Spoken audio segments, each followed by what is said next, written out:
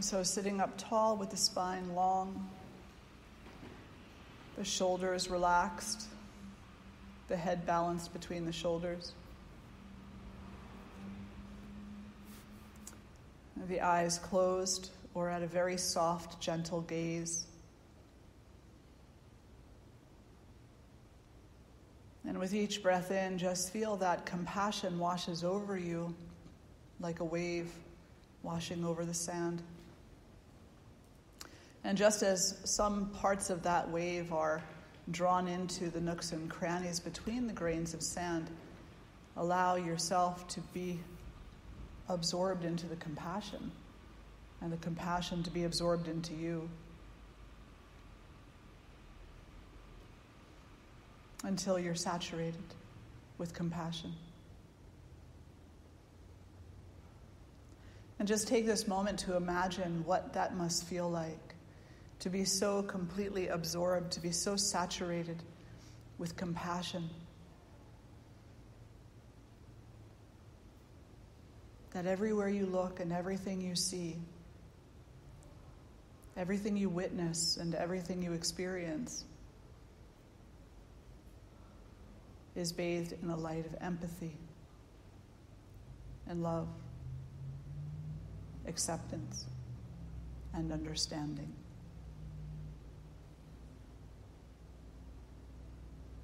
And placing the right hand on the heart, the left hand over the right. We'll lift our voices in one beautiful Om. Take a nice breath in. Om.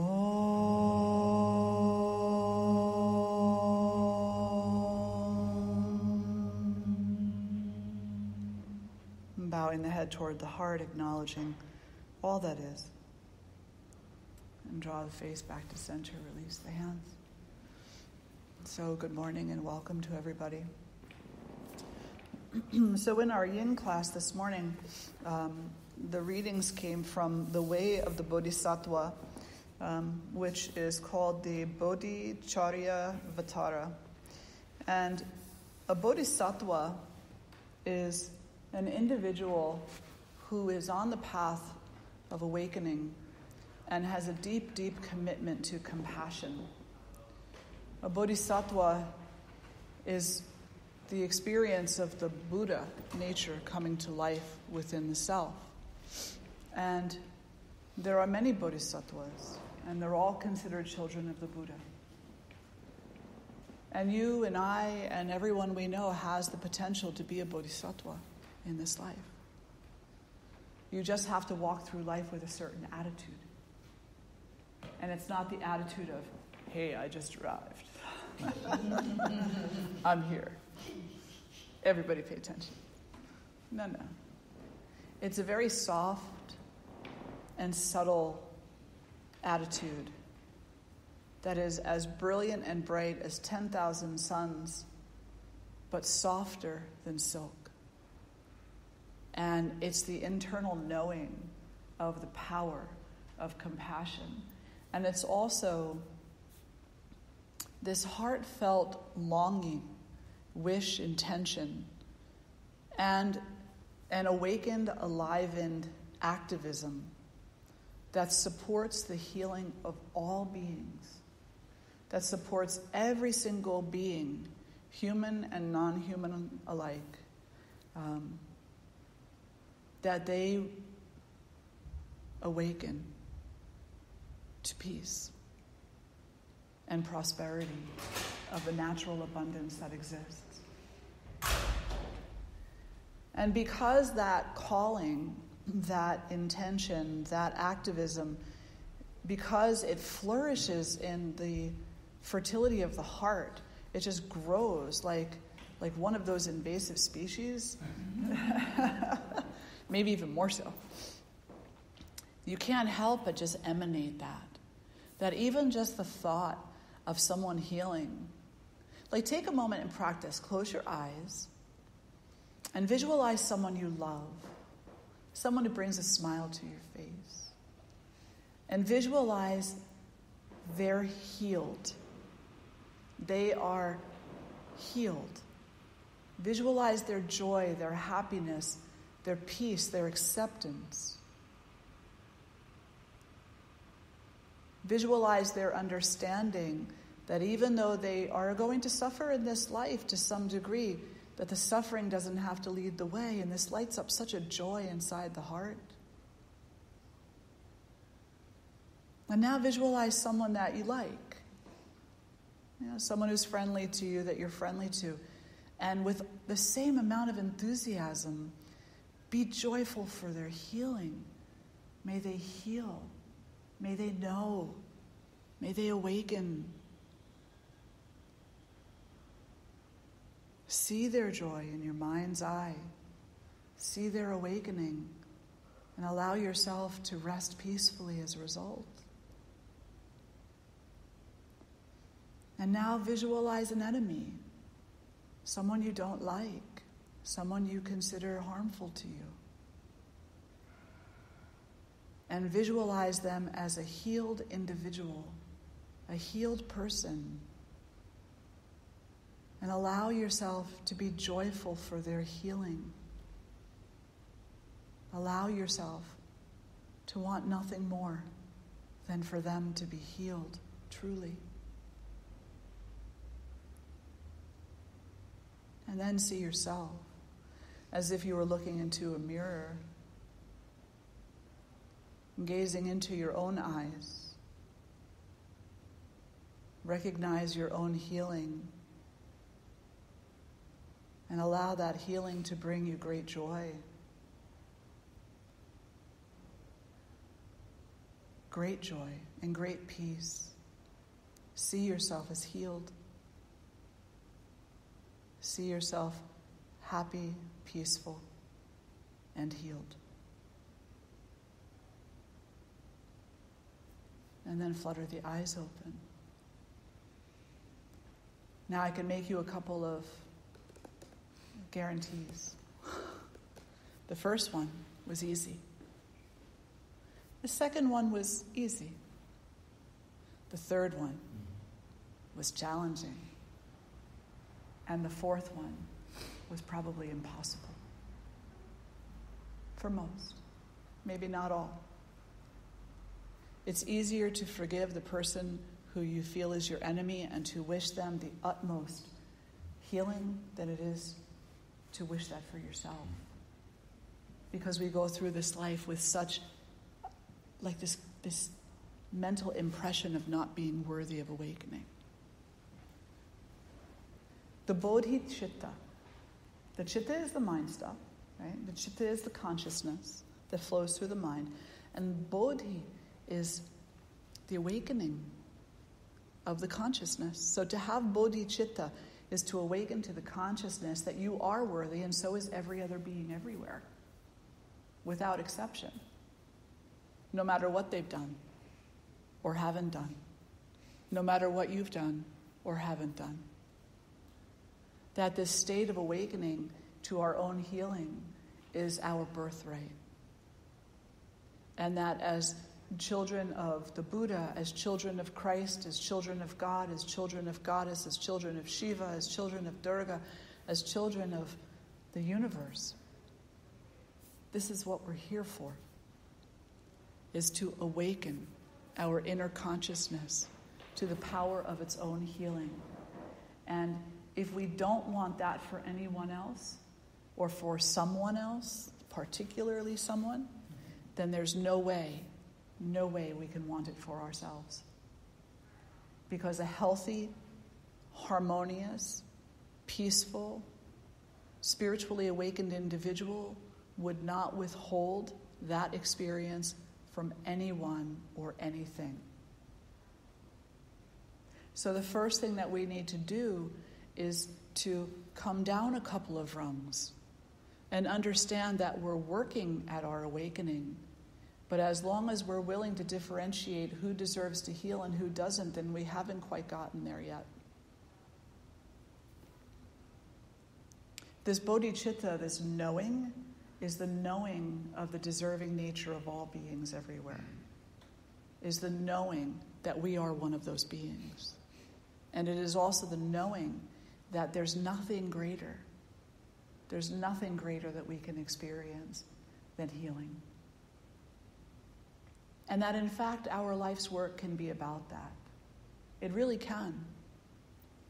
Our life's work can be about supporting a greater healing. You could be a doctor, a nurse, a counselor. You can have a career that has something to do with healing. But more importantly, the attitude of your life can be about healing. The attitude that you walk with every single day, every time you put one foot in front of the other, it can be about healing. And that's the most important career, is the way you live your life and the attitude that you bring to that aliveness.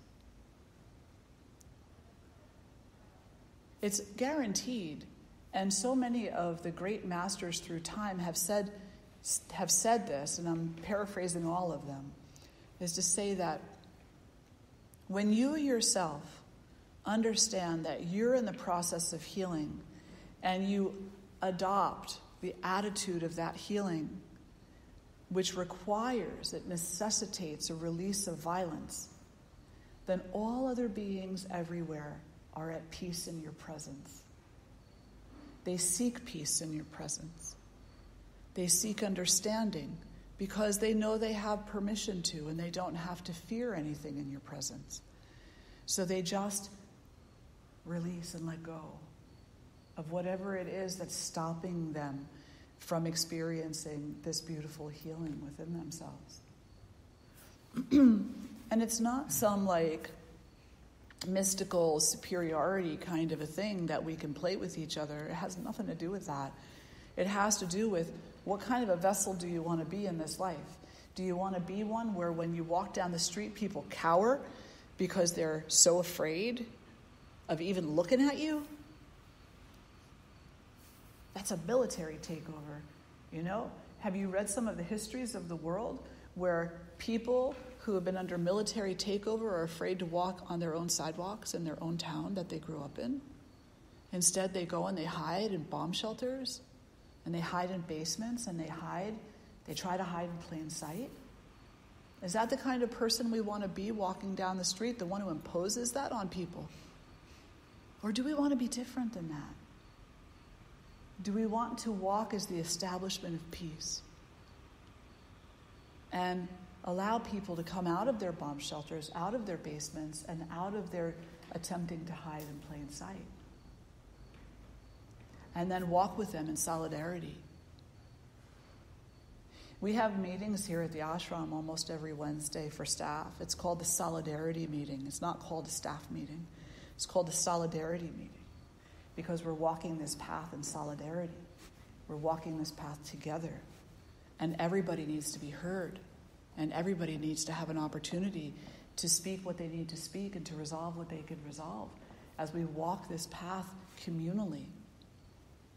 And that's the way that we need to walk through the world if we want to experience this greater awakening of the bodhicitta, of the consciousness of the mind and the heart.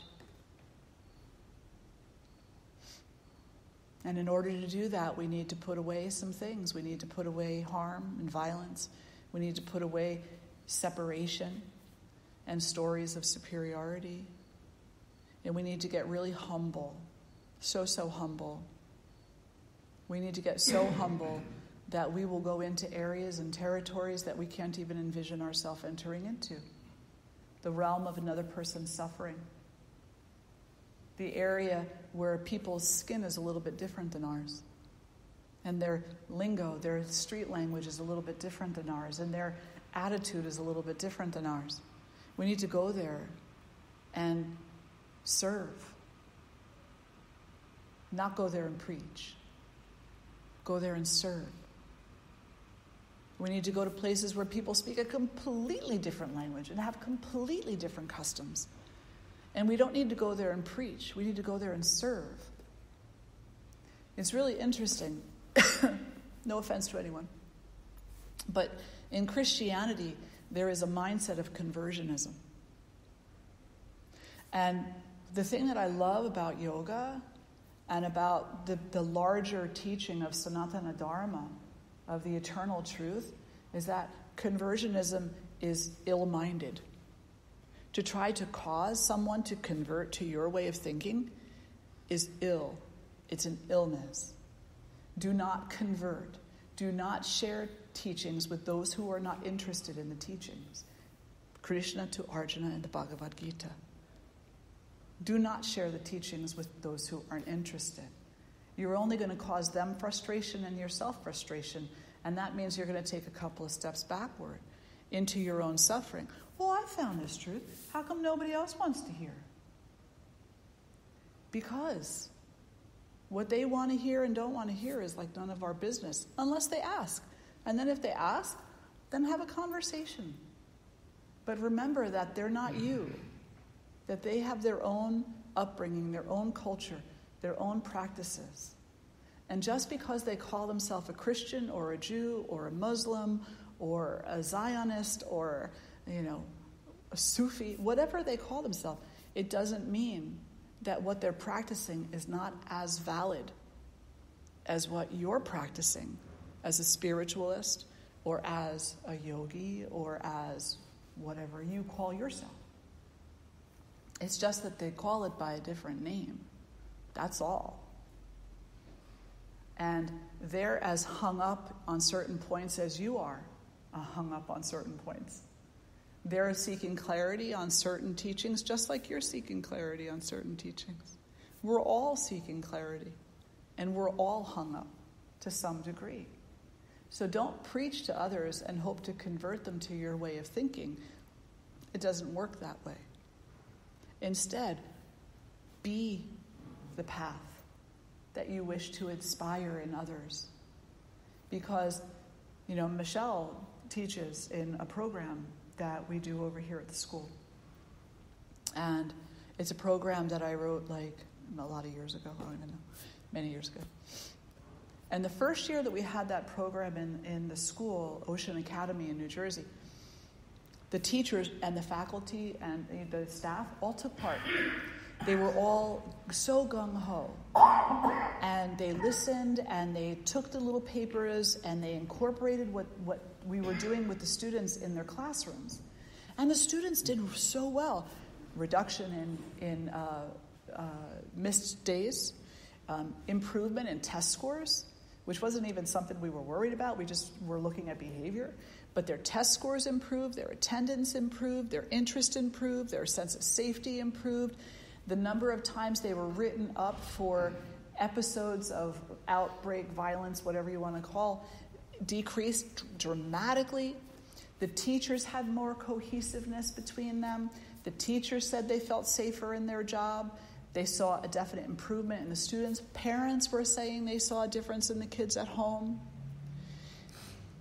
Year 2. The program is so successful that they bump up the number of kids in the school because they only had 40 or 35. They brought it to 45. 10 kids who have Tier 2 and Tier 3 behaviors is a big change.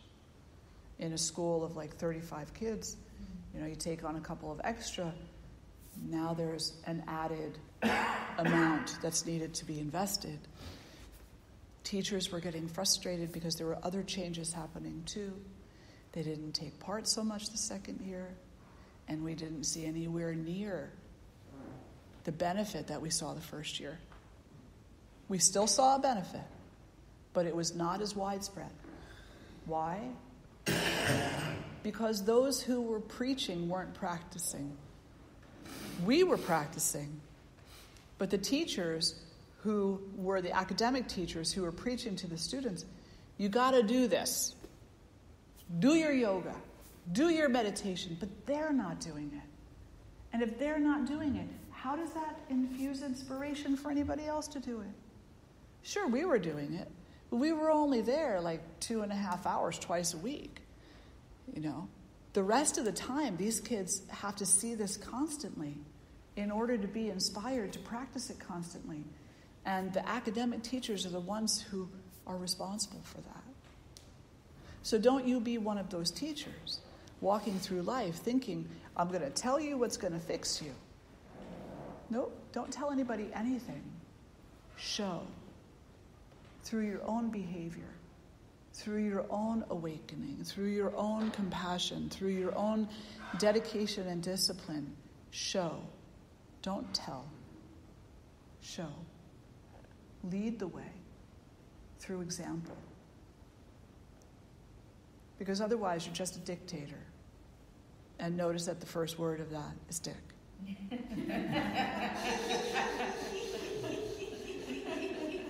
Don't be a dick. I couldn't help it. It was just right there. You all know what I'm saying, right? So that's why you're laughing, because you totally get that, right? So don't be one of those people.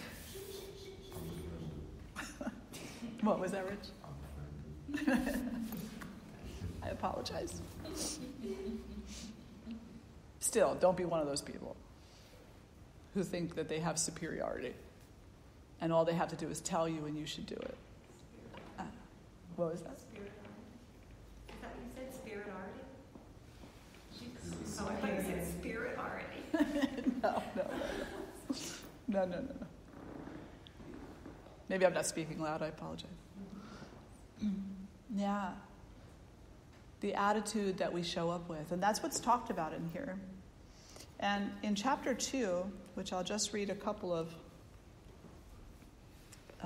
verses from, I find it to be so beautiful. There's another text called the Dhammapada, which is in Buddhism one of my... I love all Buddhist texts, and I love all Hindu texts. I love all texts because they all show us so much, you know. And so it's really it's a little challenging because over at the college they don't really know what to do with me. Like they don't know how to address me. And I found this also when I started a program at Deborah Heart and Lung Center, an in-house yoga therapy program where I would go and sit with patients bedside and teach them relaxation techniques and breathing techniques. And the nurses and the doctors didn't quite know what to do with me, so they would see me coming down the hall and they'd get busy writing in their charts or having a meeting real quick in a room or something. And I never forget this one day, this Dr. Eng, he was a cardiothoracic surgeon at the hospital, and there was an elder gentleman. So before I read this is a good story. There's an elder gentleman who's a patient, and he wants to leave. And he's having a bit of an episode, angry. And he's yelling at Dr. Eng, and he's yelling at the nurses and the staff, and he's like, I'm out of here.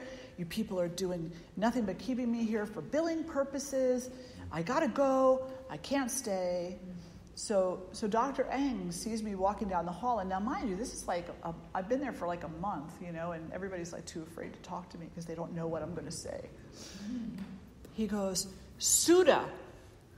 And I'm like, me? Yes. He goes, quickly, come here. I need your support. I was like, okay. So I go down there, and he's got me in the hallway, and he says, this gentleman, he can't leave. We're afraid he's going to have another heart attack. But he's saying, is there anything you can do to talk him into staying one more night until we're ready to do this test tomorrow morning? It can't be done before then. So I said, certainly, I'll go talk to him. So I go in, and he goes, I don't want to talk to any more people. I said, you don't need to talk to me. I said, I just want to sit with you for a few moments and come to understand what's happening here. Because I apologize, but I don't have all the facts. Can you share with me what's happening? And can we sit down while you're sharing with me? And so he sat down, and his eyes filled up with tears. And he says, I gotta go. I said, why?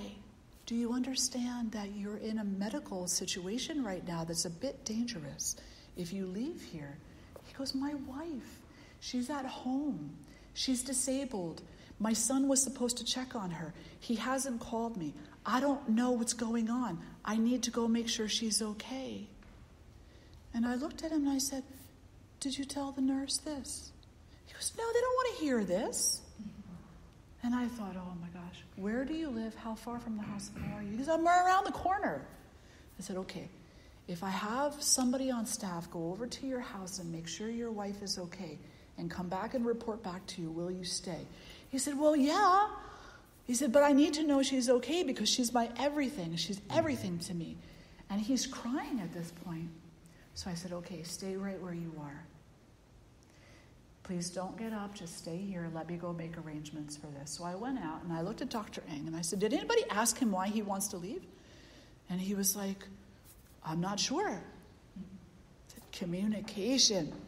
His wife. We need somebody from the hospital to immediately, right now, without hesitation, go to his house and make sure that his disabled wife is okay. So they did. And she was all right. And the son just hadn't called him. And the son was there with her. And he stayed, and he had the test the next morning. You have to listen. You have to ask. You have to be able to offer up everything that keeps you away from connection in order to help, to support that connection so that other people can have the space they need to heal. So powerful.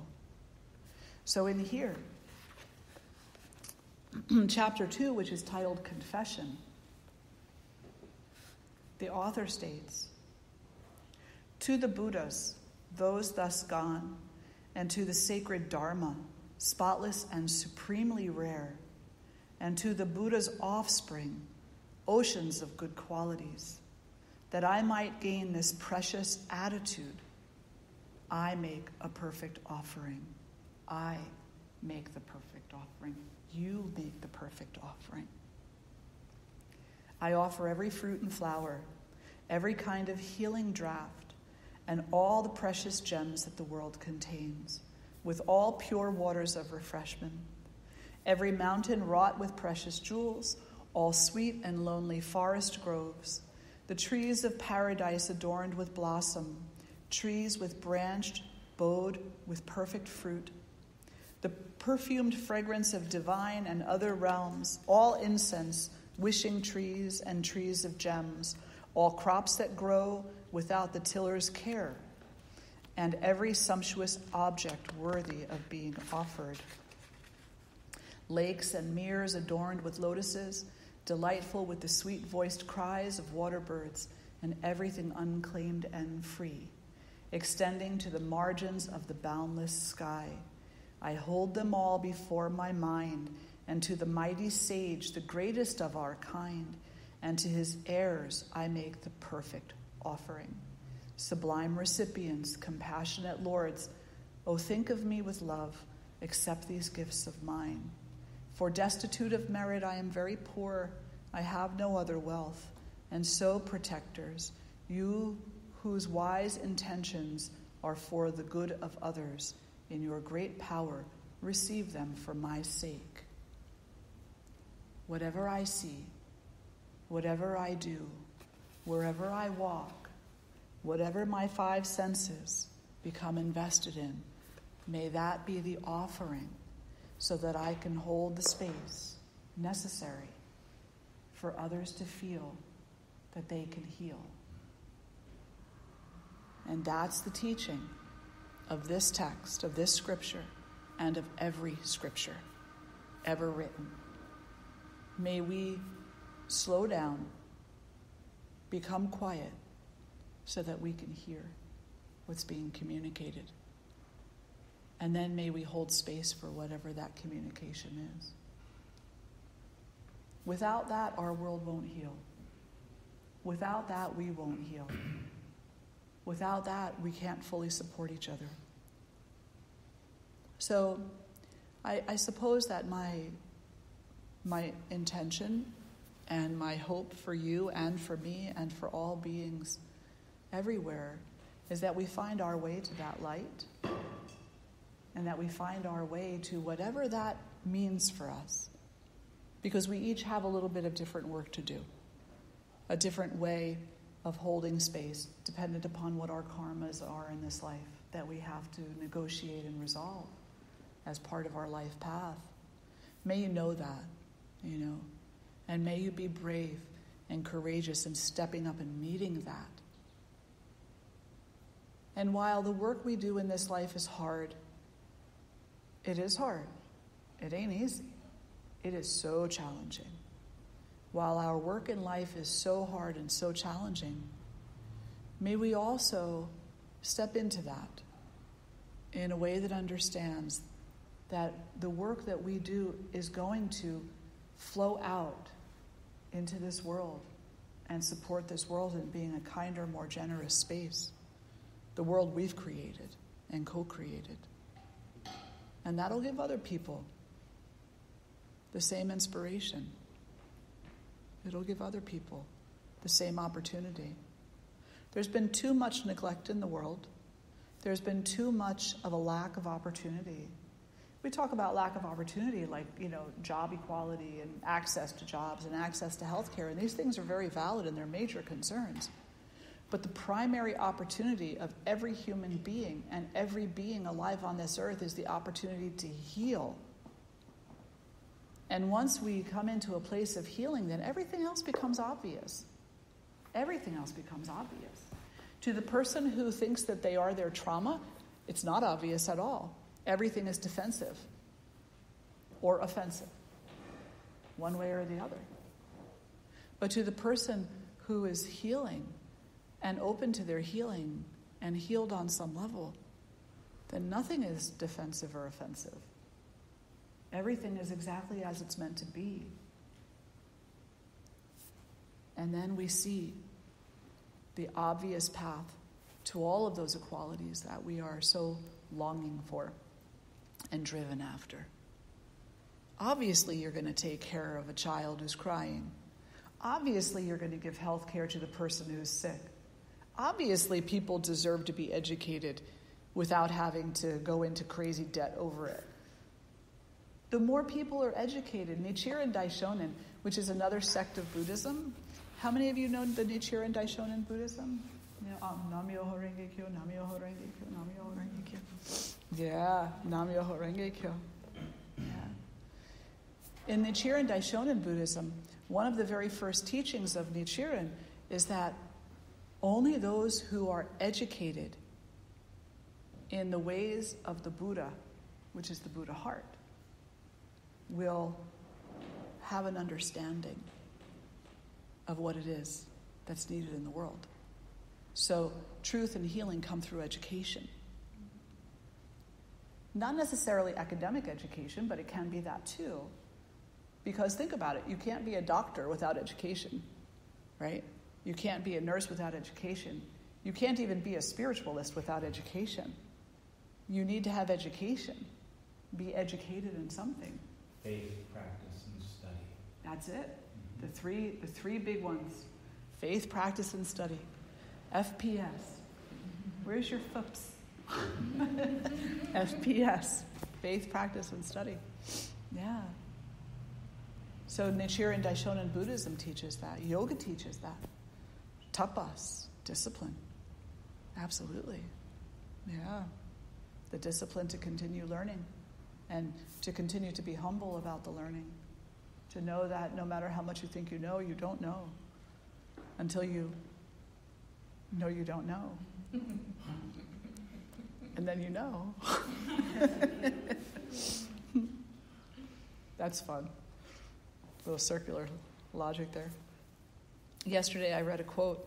It said, I got a little plaque for my office over on campus. And it says, when we can treat every person as a father, as our mother, as our sister, as our brother, when we can look upon every person as our child, then we will understand what to do. And there won't be any more questions. That's from the Baha'i tradition, and it's a quote by Bala Ha. I can never say his name properly, but he's the founder of the Baha'i tradition. Questions, thoughts, reflections for today. That was a lot, I know. Yeah. I'm doing very good time-wise. I'm actually early. Yes. Is there a differentiation between compassion and healing? Oh, that's a good question. Between compassion and healing. I think there is a difference between the two, but they necessitate each other. You can't have healing without compassion, and you can't have compassion without healing. So The compassion is the path, the healing is the process. Yeah. The healing is the experience of the path, and the path itself is compassion. Does that make sense? Yeah. It's a good question. Laura, did you have a... Okay. Yes? You said karma in there, and I just thought of how often karma is used like as a judgment. Sure. And so, like, that's what you consider. No, that's not what I mean by it. And so I'm like, Yeah. I just want to think about it. Absolutely. Karma is so misunderstood. So misunderstood, Man. It's anglicized, like the interpretation and definition has been kind of like westernized or anglicized. So much so. Yeah. Well, absolutely, because when in the Western world, it's predominantly a Christian culture, and Christianity is based on the concept of sin and forgiveness, and therefore, and karma is action, and in Christianity, action is sinful, or it's not, but most often it is. Huh? Depends on the action. Exactly. But in the Christian tradition, it does depend on the action. But when is action in Christianity, and I'm going back to my Catholic school years now, when is action not sinful is when one is asking to be forgiven. So that sets in place this kind of idea that karma, interpreted in the West, is a system of payback, is a system of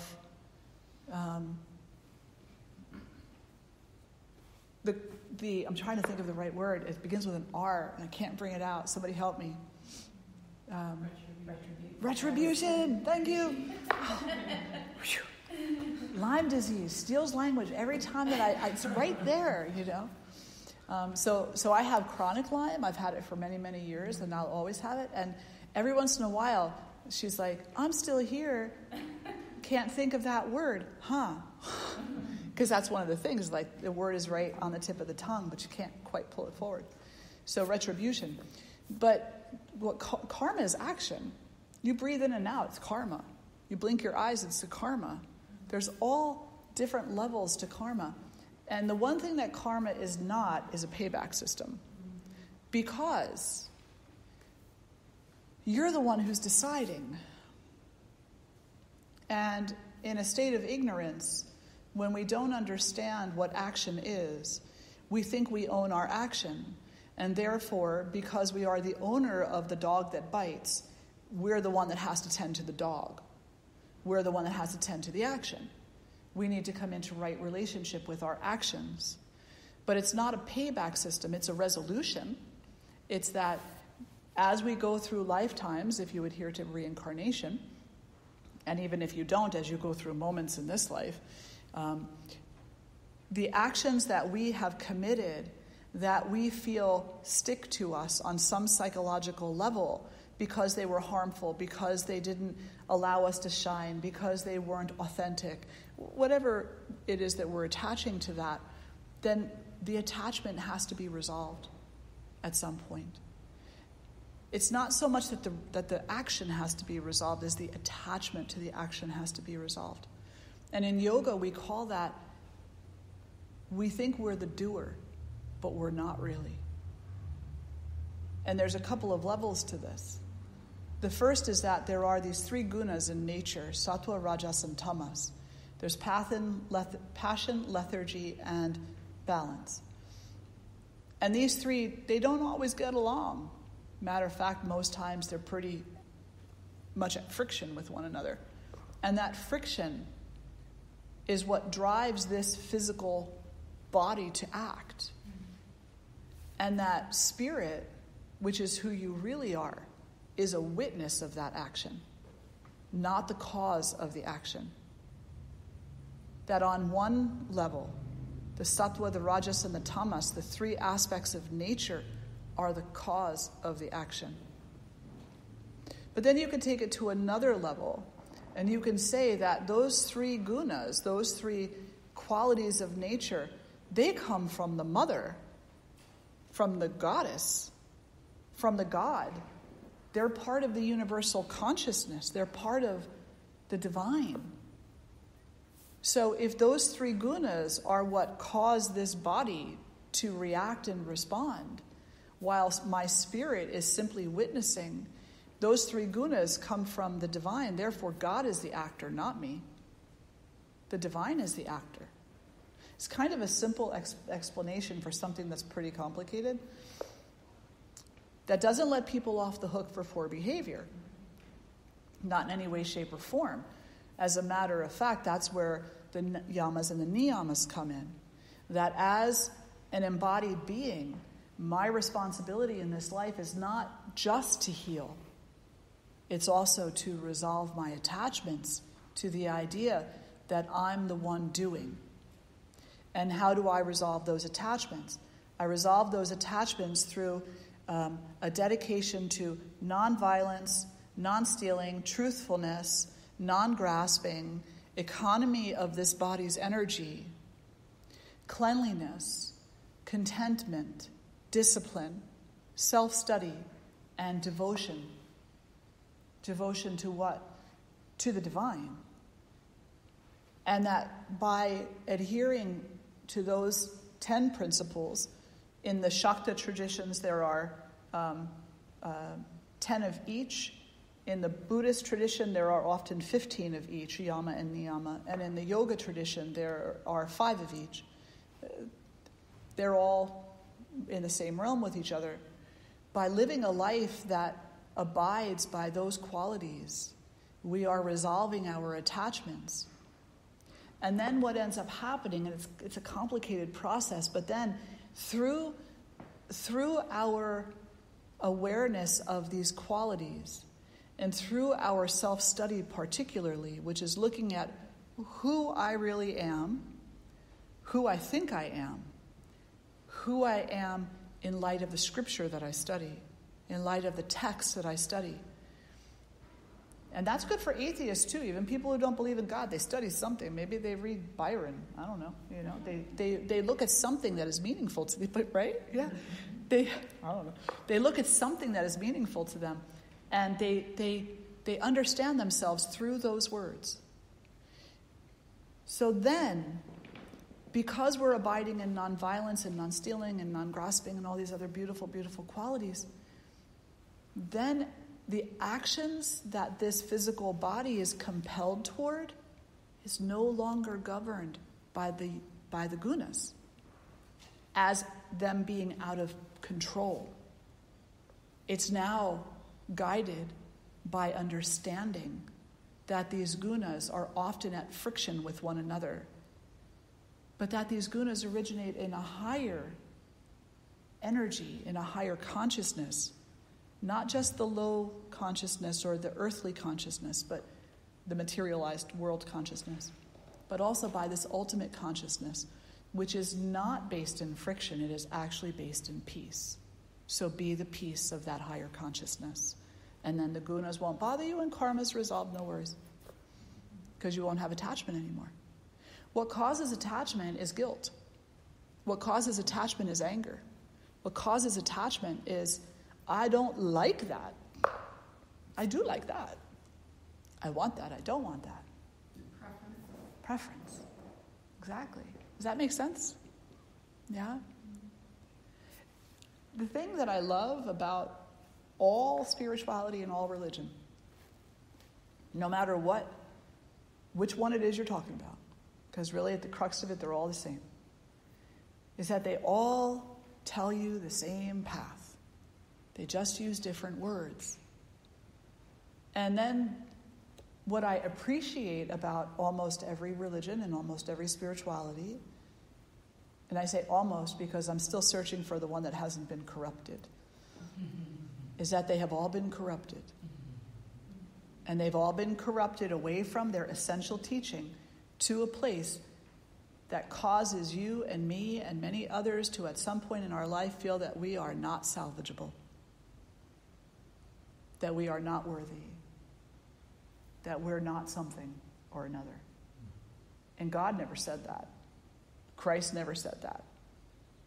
No enlightened, awakened, universal aspect of God has ever said that. Ever. The only person who said that was a human. And those words are as flawed as the human. It's amazing. And I'll take other questions or reflections in a moment, but in the past few years I've been looking gently at this religion called the Baha'i. How many of you know the Baha'i? Yeah. Oh, so beautiful, so beautiful. The Book of Certitudes. I just keep coming back to this, you know. It's like there's these three primary teachings on unity within the Baha'i tradition. And the first is that all of God is unified. The second is that all religion is unified. And the third is that all of humanity is unified. But we receive it in doses. So when we look at the specific teachings of Catholicism, the specific teachings of Judaism, the specific teachings of any religion on its own, we're receiving a spoonful of medicine, and the bottle is on the counter. Because if you took the whole bottle of medicine, you might not be able to deal with it. So you get a spoonful. And then you get another spoonful, and then another spoonful. And it's my opinion that we're very fortunate to have many lives because we get a different spoonful every life until eventually we finish the whole bottle. Then we have the answer. We're cured. That's it. We're done.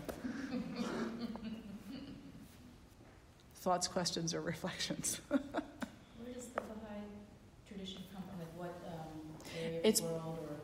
It is part of the Islamic tradition, originating in the Middle East. And in 1863, they were exiled. Interestingly, many Baha'i are artists and expressionists of some sort, musicians, this type of thing. And they were crucified. And many were killed. And they left. There was an exodus out of the Middle East, and many went to India and to other areas of Europe. But many went to India because India is like the great everybody's welcome, country and or region. And they went there, and the one thing that they're known for is that everywhere in the world where there has been a major settlement of the Baha'i, they have built these lotus temples. And has anybody here seen a lotus temple? No? Yeah. Have you been there? Which one did you go to? In Haifa, I think it's in Israel, in Palestine. It's amazing, right? So beautiful. I went to one in India, and I have this surreal picture. It's a lotus temple the size of a mountain. It's huge. And there's all these paths around it. And it was visiting day for schools. And all the schools in this area, they all had uniforms on. And to me, it looked like something out of The Wizard of Oz. Because thousands and thousands of school children are single file walking up to this temple. And the line is just so surrounding, everywhere. And there's so much commotion outside of the lotus. Did you experience that when you went? There's so much commotion. Were you there on a busy day? It was like they were very closed off for no reason, but there was like people just coming to see it and kind of like take it in. Oh. But there was a buzz, but it was like a humming. Yeah. Well, this day it was so busy. Like really, there were there had to be 1 million people there. And so we're on this line, and we make our way to the temple, and outside it's really loud. Like there's a lot of people talking and celebrating and praying, and you get to the door and you go in, and it's completely quiet. And you don't hear anything that's happening outside. And there's different levels inside of the lotus. Did you go in as well? Oh, there's different levels inside. And the seating is on the one level kind of like stadium seating. It's round, There's the benches that go around. So you can sit there, or you can go to the upper level. And the upper level is so silent. And the energy there, like I get goosebumps just remembering what it was like. You just sit and you're like, wow. And you know what's happening outside, because that's where you came from. And now you're in the midst of what's happening inside. And it's so symbolic. It's so symbolic of attachment to the world and of spirit. It's so beautiful. So the Baha'i, they have this,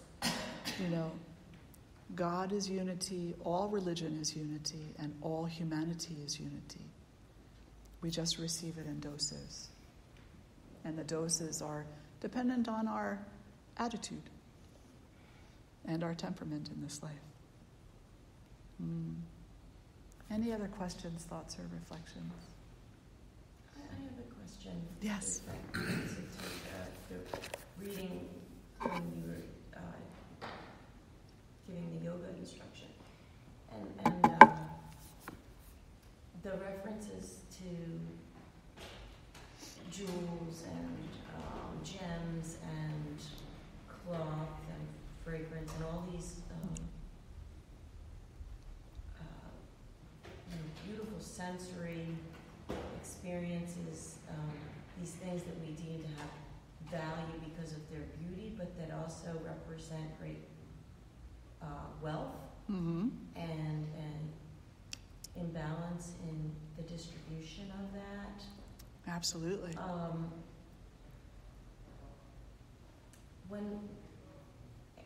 It's not unique to any one religion. Nope. At all. How do we understand that kind of, because it's symbolism. How do we make that mesh with, the inequity and the lack of so many people that are also, you're saying everyone's healing, everyone, we have to stop looking at trauma and harm, start looking at healing, but when we set I'm sorry. That's okay, you're doing great. When we set our sights on these kinds of images, and yet we know that one of the things that the world needs as community, are people who are being detained, are people in Kashmir or in Palestine, who had all their freedoms and their, even basic necessities taken away. That I struggle then with this imagery of fine silks and gems and all that, because I guess it brings to mind, isn't that the kind of grasping at that kind of beauty causing so much separation? I love that you've asked that, and I love the process that you have brought your mind through in thinking about it and in contemplating its meaning. And so thank you. The first line is a flower, a piece of fruit, fresh water. And then he goes on for like 12 pages. And he builds from there up to these other things that are man-made, human-made, fine silks, whatever. Columns and Right. Temples, architecture, and jewelry and gems. It's so interesting to me how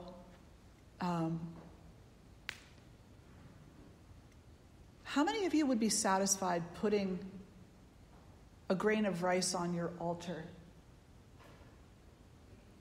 only as an offering. Yeah? For a minute. Yeah. Not if you had more. Not if you could offer more. But if that's all you had, it might be satisfactory to you because you're giving all that you have. Right. So if a grain of rice is what you have, then that is what you offer. Why? Why do you offer what you have? Doesn't it belong to you? So if you have a grain of rice, that's what you offer. If you have silks and a temple and gemstones, then that's what you offer. But why are you offering it? Doesn't it belong to you? Shouldn't you keep it and allow those stratifications in society to become even more stratified so that the poor become poorer and the wealthy become wealthier?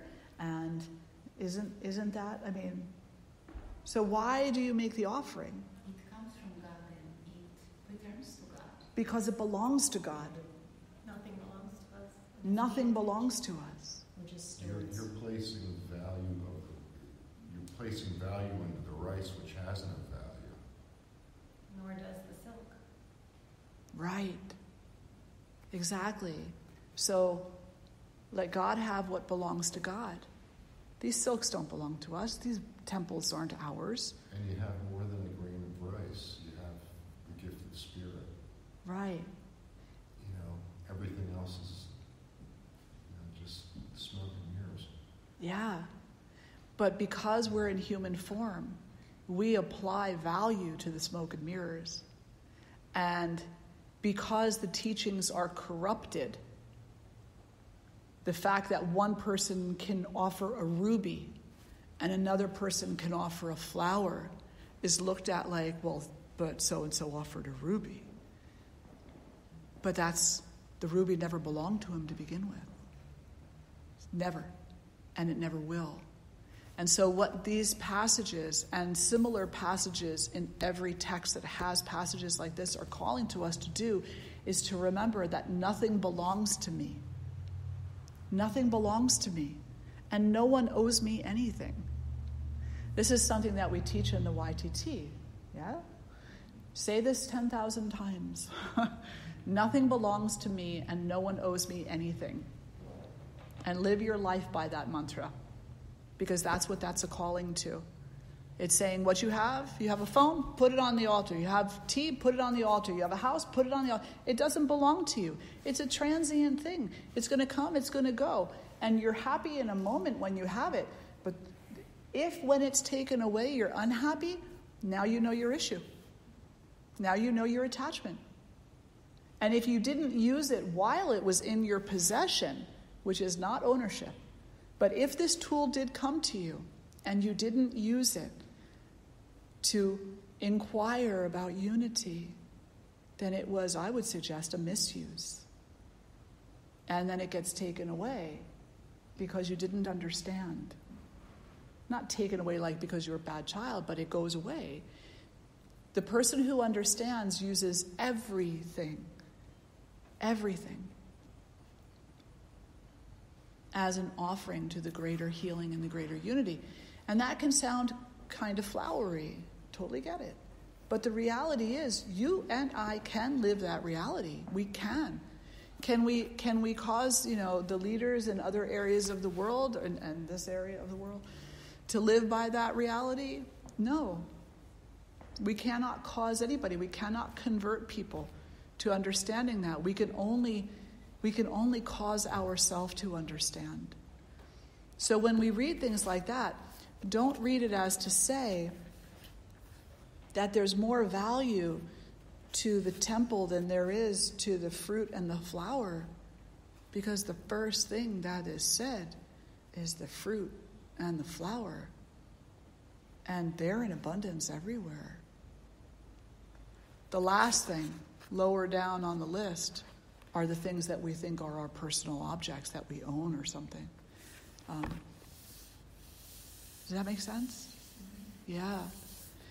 And then, you can't change the way people preach about that either.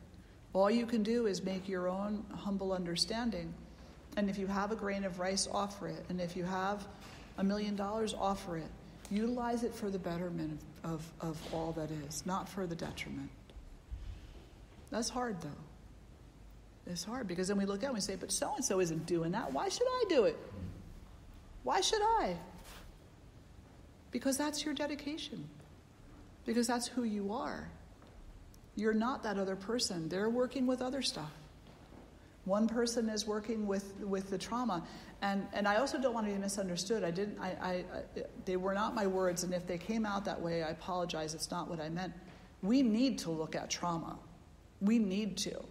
We need to look and understand that they're suffering.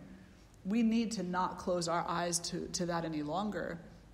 But we don't need to focus only on that. If we focus only on the fact that trauma exists, then we're going to be traumatized. We need to look at trauma, recognize where the trauma is coming from, and then commit ourselves to activism to change what we can change, to accept what we must accept, what we can't change, and to be wise enough to know the difference between the two. Isn't that a great, great parable poem? Yeah. So we need to see and recognize and acknowledge trauma. That's where compassion comes from. But we don't need to live there. What we need to stop investing in is violence and harm. So, and by that I mean our own actions. You know? Swami Shivananda was sitting with disciples one day, the story goes. He was sitting with disciples one day. And you know, in India, insect bites are a big deal because there's like malaria and stuff like that.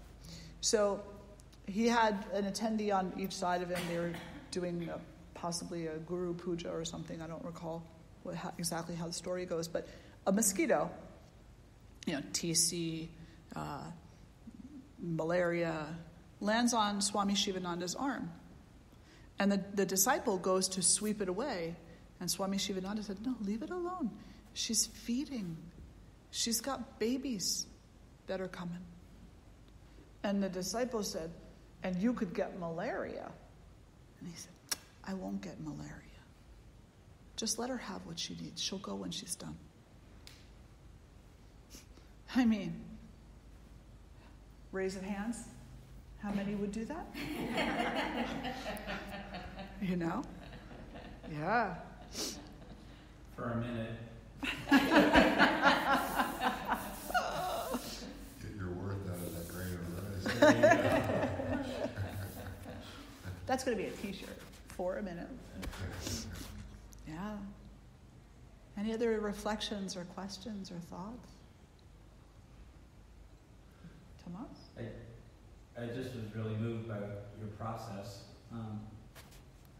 And it's interesting because the symbolic nature of beauty, right?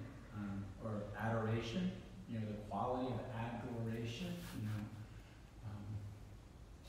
to me it's just a really beautiful mechanism or karma or action or recognition, to better know God or to be able to see God manifest perhaps, in that 12 pages, right?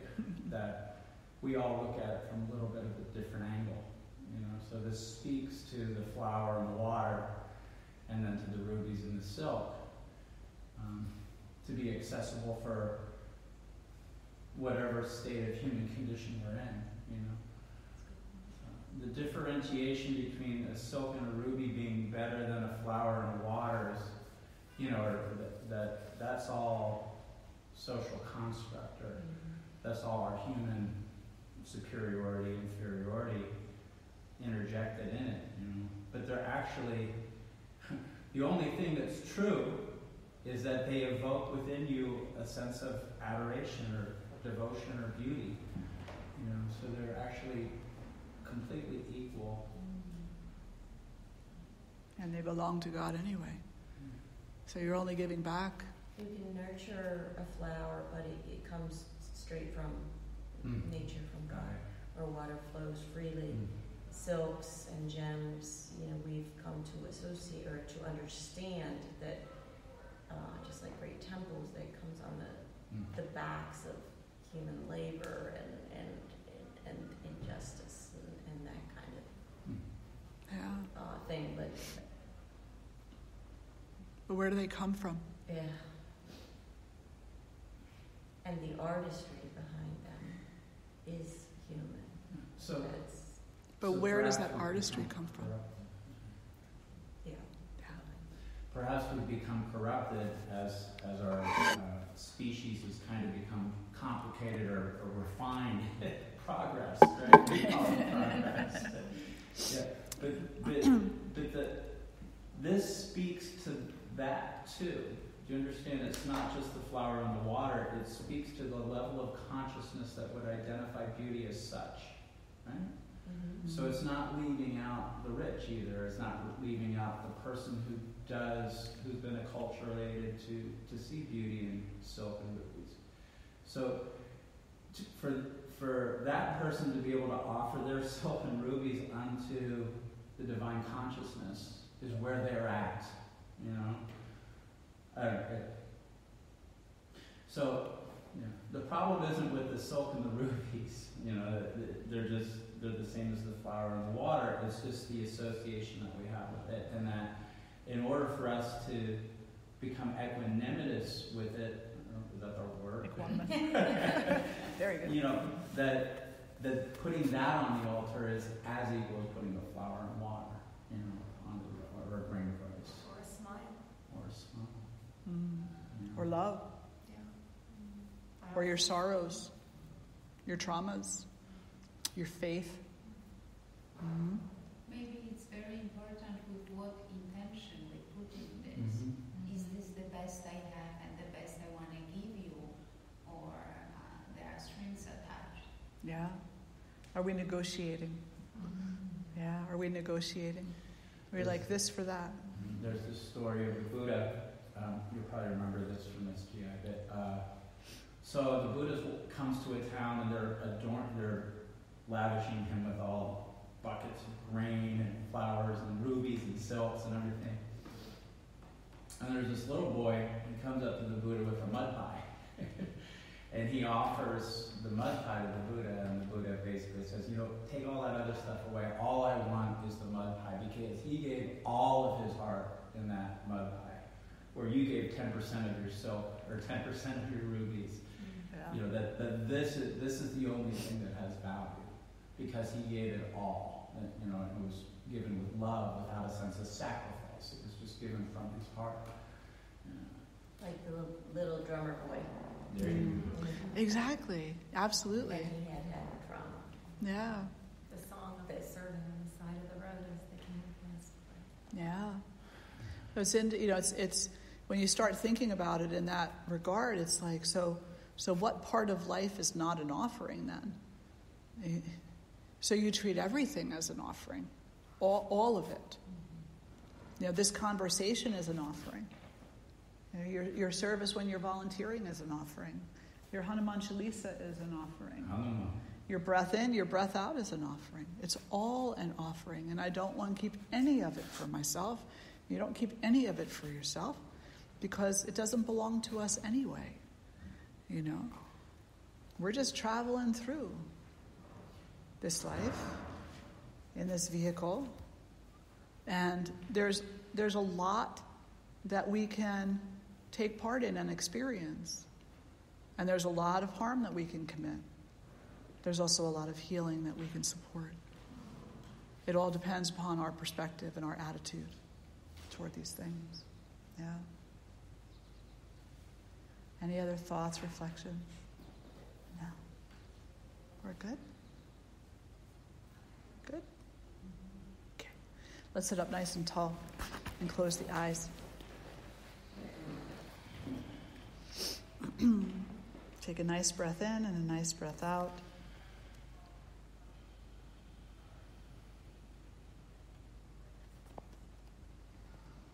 Inhaling and exhaling, being grateful for the breath.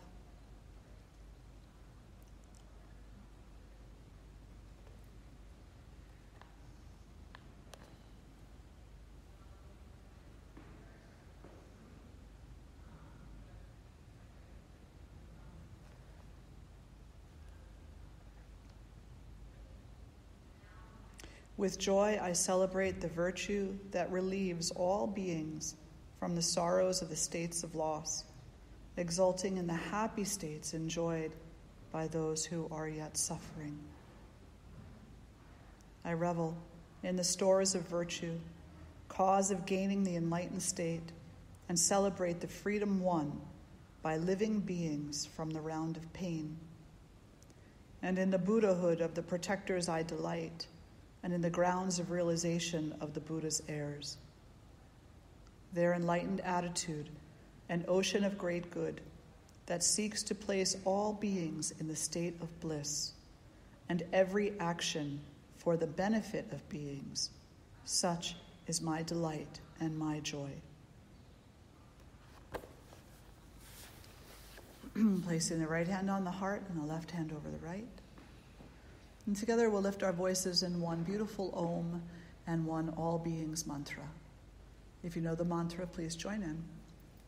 Take a nice breath in for Om.